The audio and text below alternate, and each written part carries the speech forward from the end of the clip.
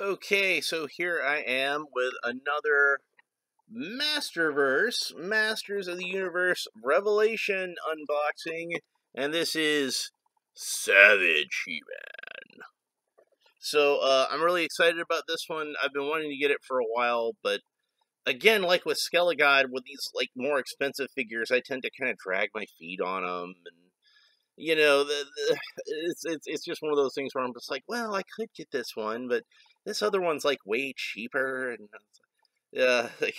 I can save a little bit of money for now, but I know eventually I'm gonna wind up getting one of these big figures. Sometimes this is even the sort of thing where money's just kind of tight for me that week, and I can't really afford to buy anything. So you know, and sometimes it's like, well, I can afford to buy one $20 figure this week, but can't really afford to buy a $30 one at all. But this week I decided to go ahead and splurge and get this one. So I cut the tape at the top already.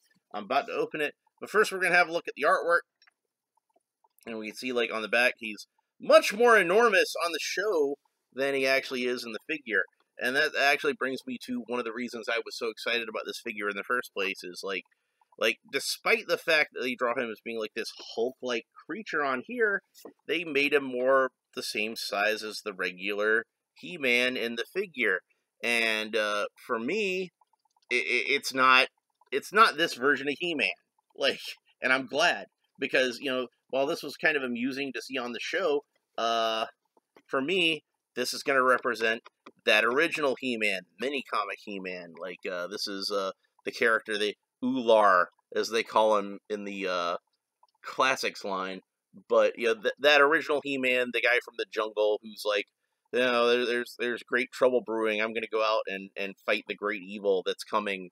And I like that version of the character. That was my original version of He-Man before Filmation came along and kind of reinvented the character.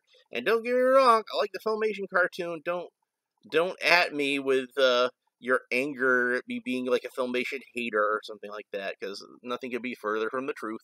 But I will always have a soft spot in my heart for the Savage He-Man, as this package calls him, as I've always called him, the pre-Prince Adam kind of He-Man. I like that one. So I'm pretty excited about opening this up. I'm going to pause this for just a second, because I just realized I should probably go ahead and get the other Masterverse He-Man figure to compare it to. So I'm going to do that real quick. Hang on a second. Okay, so through the magic of editing, I am now back instantaneously. And I've got the other Masterverse Revelation He-Man, and we're going to do some comparing. It's comparison time. Well, not quite, but, you can't fault me for doing a little bit of an homage to Pixel Dan, because I always enjoyed his He-Man reviews. Been watching him since that first Masters of the Universe Classics review that he did. So here I go opening it up again before I've read the bio on the back. I already showed off the artwork, so I guess I got that right, didn't I? Okay, so Savage He-Man, the most powerful primitive primate in the universe. Primate? That's kind of rude. For years, it was assumed that Prince Adam could only call upon the power of Grayskull using the Sword of Power. But what happens if he did not raise aloft the magic sword and said, by the power of Grayskull? Answer, Savage He-Man, a combination of primal rage and all the power in the universe. He-Man tears through Eternia in an uncontrolled rampage, leaving his friends hoping that Adam is in there somewhere. So, one thing that kind of bugs me a little bit about this bio, which is mostly a cool bio, and I like these bios a lot, is that I don't think it kind of got across the point that Adam was aware, and this is something that I really liked on the show, and I really liked, again, in the mini-comic Rock in a Hard Place, and I thought they actually did a better job of it in that mini-comic. God, I love that mini-comic. That is one of the best mini-comics ever. Rock in a Hard Place is awesome. But, the fact that Adam kind of knew what he was doing, he knew that he was just kind of channeling a conduit, and the sword didn't really give him the power. He always had the power inside of him. I like that aspect of it. So, but like I said, I thought they did a better job of it in Rock and a Hard Place, where he doesn't become the Hulk. He just kind of becomes He-Man. So, but yeah, let's go ahead and we'll take all the accessories out. And one thing I haven't mentioned, but I'm sure you guys have noticed, is that it also comes with Orko. Very sad-looking Orko. So, Orko was probably one of my favorite things on Masters of the Universe Revelation.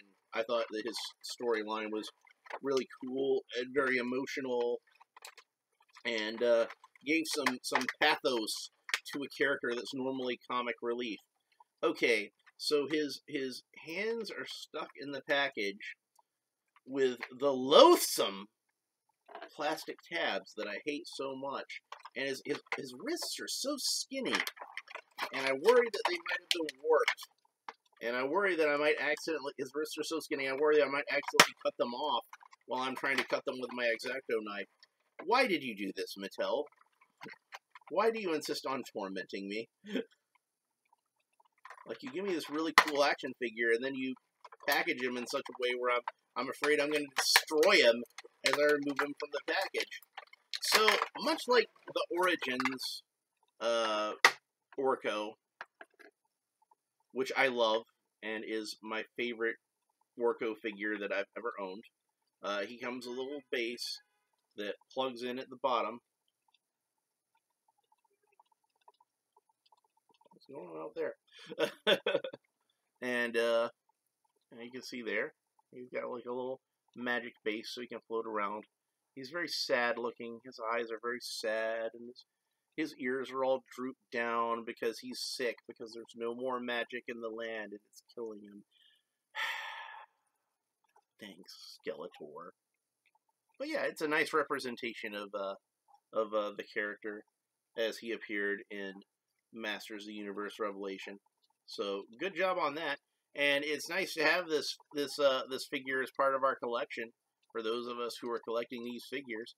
So I do think it's kind of strange they put him in with Savage He-Man, since I don't believe that Orko shared any scenes with Savage He-Man. I certainly don't think this version of Orko did, because I don't want to get into spoilers. If you haven't seen it yet, you go ahead and watch it on Netflix. So, let's go ahead and take the accessories out of the package. So first of all, we have a spear, which again, this is to me more of an homage to the mini comic. I don't remember him having any weapons when he was Hulk He-Man in the show.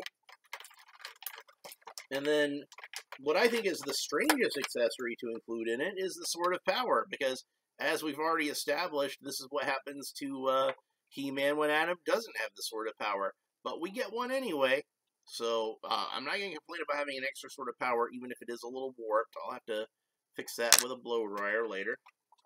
And got some extra hands, and these are definitely going to be useful. These are going to be the hands that I'm going to... It just popped right out. These are going to be the hands that I'm actually going to put onto the figure instead of the open hands. I get why they display them with the open hands, because it seems a little more fitting of the character that it's allegedly supposed to be.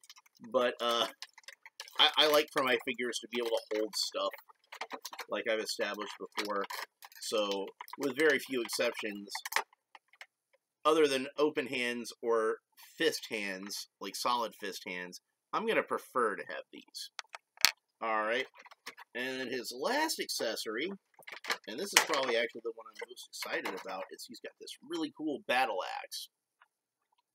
And I think I'd mentioned in my review of the basic Revelation figure how I was kind of disappointed that he didn't come with an axe, because I always think of that as being, you know, kind of one of the definitive weapons that I like to have with a He-Man figure. And this is a really cool axe. It's huge, and you can see it's got lots of nicks in it from battle. This is truly an axe that a savage He-Man would wield. So yeah, we're going to get him out of the package, and he actually doesn't have any of those damn twist ties or tabs holding him in. Apparently it was really important that we hold Orko's wrists as you know, just, you know, pain in the ass to get out as possible. This is not a show made for kids. But Savage He-Man, we don't need anything restraining him. He can just come straight out of the package. And man, this is an impressive looking figure, and I'm really glad that I got it.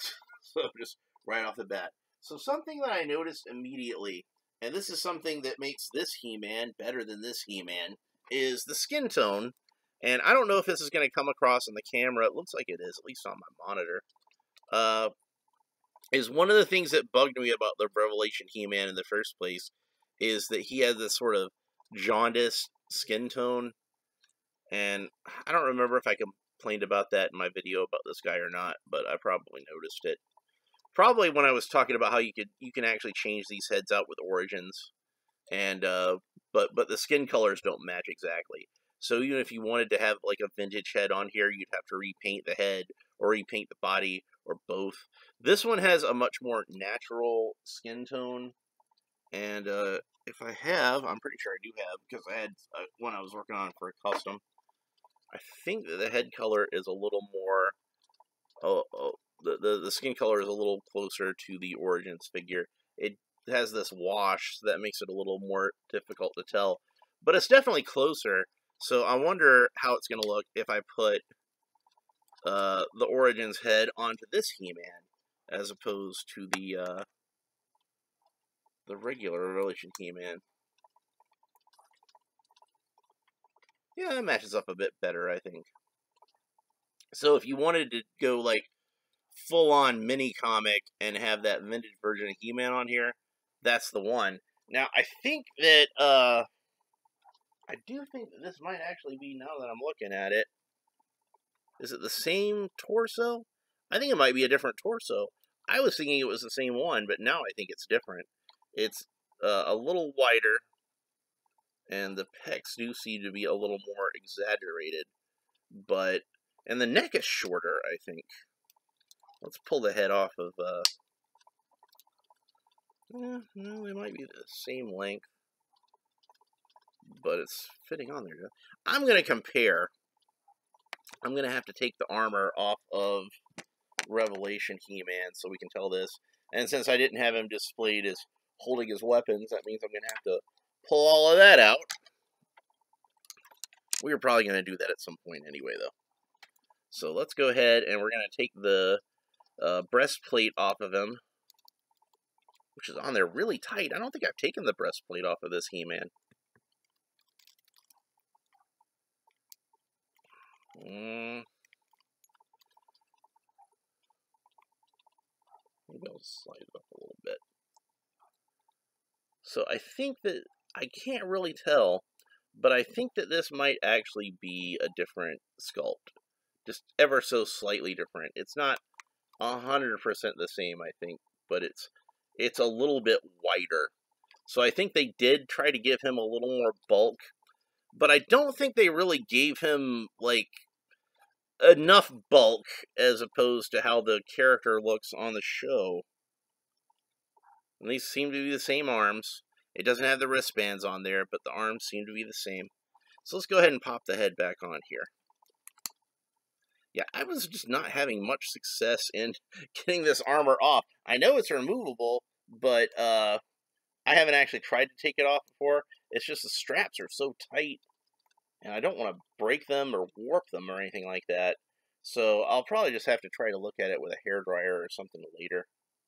But anyway, let's go ahead and put them back together so we can get back to doing this review. I think this is the sword that came with... Yeah, because it's not warped. This is the sword that came with Revelation He-Man. Regular Revelation He-Man, not Savage He-Man. Alright, so we'll just display him with the sword for now. I'm not going to bother with the shield or anything like that.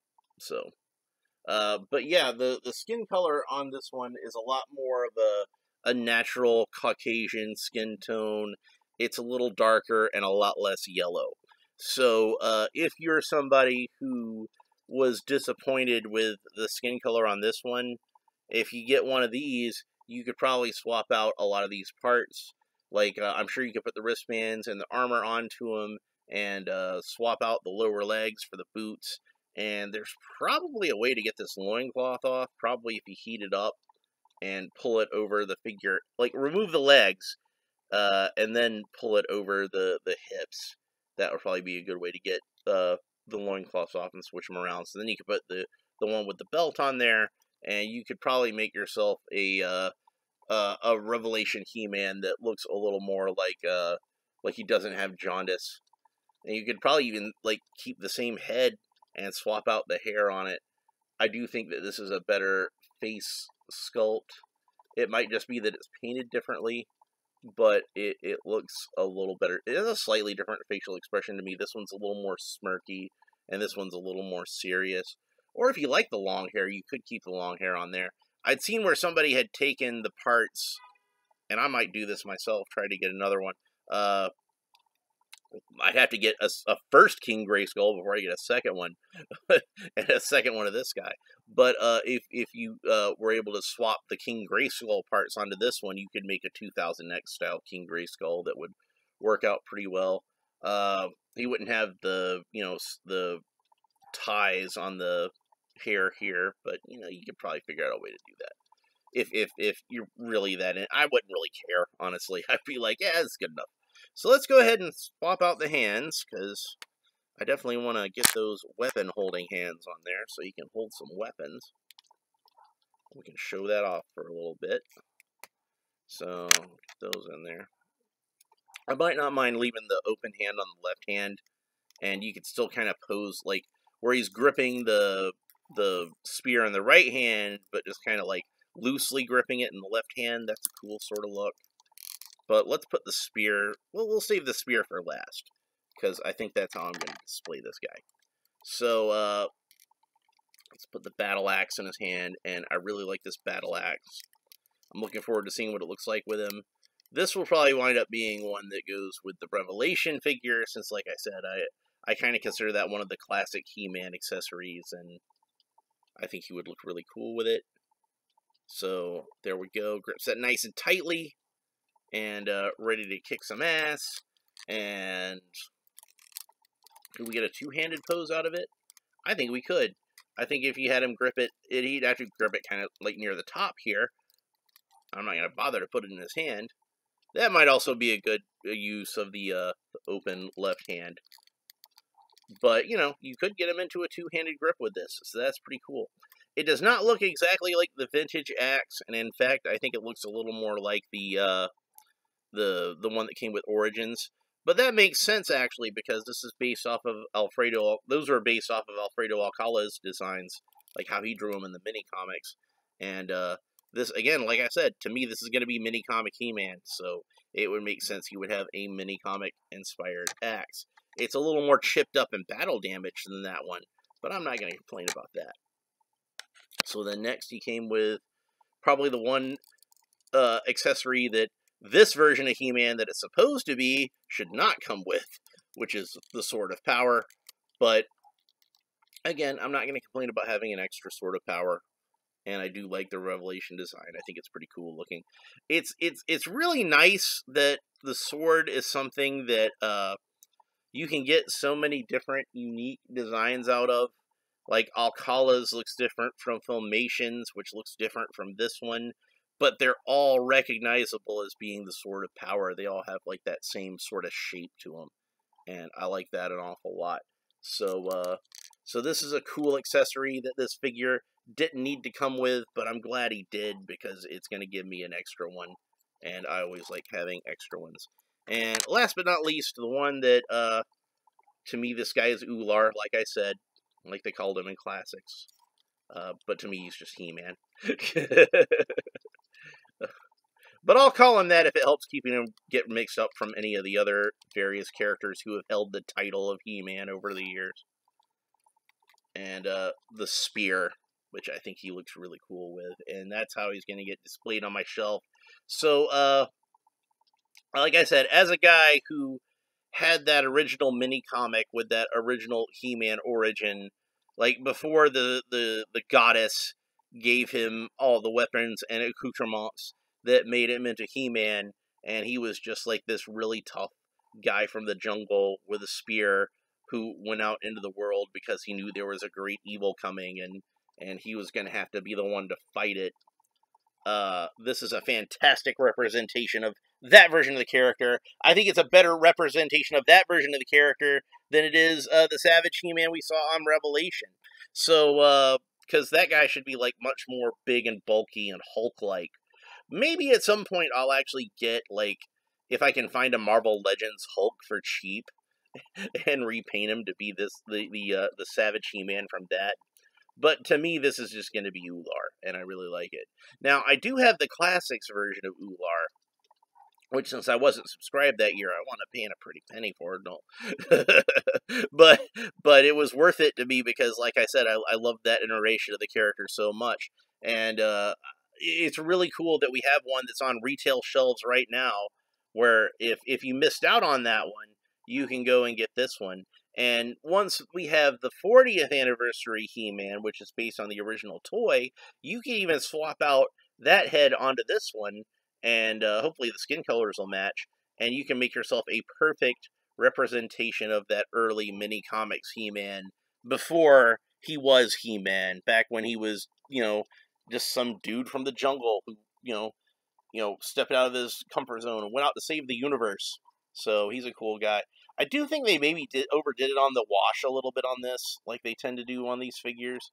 But I could probably clean that up myself, maybe rub a little bit of Brasso on it and get rid of some of that. But that's a minor complaint. I don't really care. He's got these big feet that, they even like did a good job with like the bottom of the feet. I feel like sometimes they just make the bottom of the feet flat, and on a barefooted character that can look kind of creepy, but they didn't so much here.